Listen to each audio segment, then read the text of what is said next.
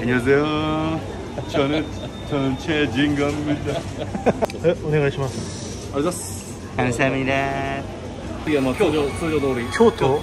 京都の伊勢丹でそれ終わったら東京の伊勢丹その次香川県の高松の伊勢丹どんどん韓国の方に行ってるね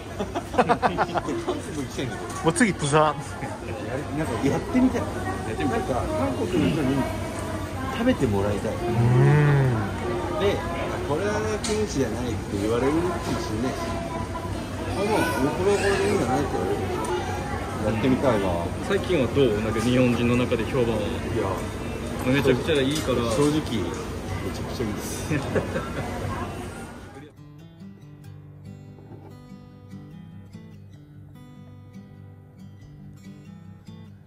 皆さん도모 삿포로에 사는 헬보입니다. 오늘은 좀 특이한 김치를 갖고 왔어요. 일본에도 엄청 많은 절임류들이 있는데 그 중에서도 김치가 엄청나게 인기가 많습니다. 원래부터 김치가 인기가 많았어요. 옛날부터 그냥 슈퍼 가면은 김치 파는 매대가 딱 있습니다. 종류도 많고 그 중에서도 일본에서 만든 김치도 있고 한국에서 수입을 하는 김치도 있는데 일본 사람들이 자기 입맛에 좀 사 먹겠죠. 근데 요거는 좀 이제 프리미엄 김치라고 해야 되나요? 제가 아는 이제 친구예요. 일본 사람인데 이제 북해도에서 김치 사업을 합니다. 요 김치가 특이한 게 뭐냐면은 북해도산 재료를 사용해서 만든 김치예요. 이 친구가 원래는 한국 문화도 엄청 좋아하는 친구고 뭐 드라마 같은 것도 엄청 많이 보고 노래도 엄청 많이 듣고 하는 친구인데 자기가 원래 이제 하고 싶었던 거를 계속 참고 있다가 김치 브랜드를 런칭한 거예요. 이게 어떤 브랜드냐면은 키니나루 김치라고 하는데 키니나루 김치가 무슨 뜻이냐면은 신경 쓰인다, 한번 먹어보고 싶다, 뭐 그런 의미를 가진 김치입니다. 그러니까 이게 뭐냐면은 홋카이도 해물, 뭐 야채를 중심으로 한국 전통 제법을 사용해 가지고 만든 김치입니다. 원래는 이제 북해도 안에서만 팔았는데 이제는 되게 잘 나가더라고요. 삿포로 시내에 있는 백화점 지하 매장에서도 팔고 도쿄에도 출점을 해서 판매를 하고 뭐 카가와, 뭐 교토, 뭐 일본 전국 다 이렇게 가고 있어요. 한번 이거를 한번 리뷰를 해보도록 하겠습니다. 이거는 받은 건 아니고 샀어요. 개발할 때 초반에는 몇 번 얻어먹었는데 지금은 이제 좀 양심상 그만 얻어먹고 살려고 합니다. 그래서 먼저 보여드릴 게 요겁니다. 또 재밌는 게 이 회사 이름이 파보스예요. 파보스. 파보스가 뭐야 물어보니까 한국어 바보에서 왔다고 하네요. 뭐 김치, 자기가 뭐 김치 바보라고 타코니라고 해서 문어예요. 문어. 익힌 문어랑 미역을 같이 넣은 김치입니다. 요렇게. 오, 진짜 좀 김치 양념장이 있네요.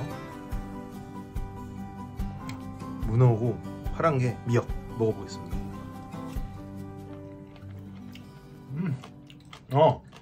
이 안에 요게 있어요. 무말랭이가 있어서 이게 맛있네. 달달하니 맛있어요. 매운 것도 매운데요? 이게 일본 김치가 슈퍼에서 파는 거를 잘 안 먹는 게 왜 이렇게 매워? 맛있는데 보통은 인터넷에서 비비고를 시켜 먹습니다. 비비고 김치. 왜냐면 일본 슈퍼에서 파는 거는 맵지가 않아요. 단맛이 좀 강하죠. 매워. 이거 잘 만들었네. 뭔가 술안주 느낌인데요 이거? 은근히 매워. 진짜 맵네. 이게 맛이 매운맛 있고 안 매운맛이 있어가지고 여기 진짜 써있어요. 이게 매운맛인데 맛있네. 와, 이 문어를 넣을 생각을 어떻게 했지? 맛있네. 합격. 그리고 두 번째입니다. 이거는 저기네. 단맛이네. 키리보시다이콩이라고 무말랭이를 중심으로 넣었네. 잘 담았어요. 무말랭이 김치입니다. 야, 얘 맛을 개량한다고 열심히 노력한다고 하더니 진짜 개량에 성공을 했네. 처음에 받았을 때보다 진짜 맛있네요. 와, 이거는 그냥 보쌈에다 같이 먹으면 진짜 맛있겠네요. 일본에서 보쌈 별거 없어요. 그냥 슈퍼에서 삼겹살 길다란 거 팔거든요. 통으로 된 거. 그거 그냥 물에다 넣고 양파랑 파 넣고 한 40분에서 1시간 삶으면은 보쌈 되니까 이거만 먹기 좀 아쉽다. 얘가 마늘이랑 이 젓갈을 엄청 아낌없이 넣었네. 맞아, 일본 김치가 또 아쉬운 게 단맛만 있는 게 아니라 마늘이 좀 적게 들어가고 젓갈도 그 한국 그게 아니니까 그 한국의 맛이 없지. 성공했네. 가격이 요게 1000엔입니다. 한 만원 도네요. 그리고 요게 860엔, 8,600원 정도 합니다. 그럼 김치치고는 좀 비싸긴 해. 비싸긴 한데 일본에 사시는 분들 김치 냉장고에 있잖아요. 근데 요거 하나쯤 가끔 사 먹으면 좋을 것 같아요. 이 두 가지 맛이 사이트 가면은 요 문어만 있는 게 아니라 연어, 아보카도 뭐 이런 것도 있어요. 이 사이트도 아래 링크를 걸어두겠습니다. 매운맛이랑 덜 매운맛, 이게 카라쿠치라고 하고 아마구치라고 하는데 카라쿠치를 추천드려요. 맛있네 이거. 카라쿠치 진짜 맛있다. 그리고 사이트에 보니까 삼겹살이랑도 같이 먹으면 좋고 내 생각인데 이거는 그냥 보쌈이랑 같이 먹으면 난리 날 것 같아요.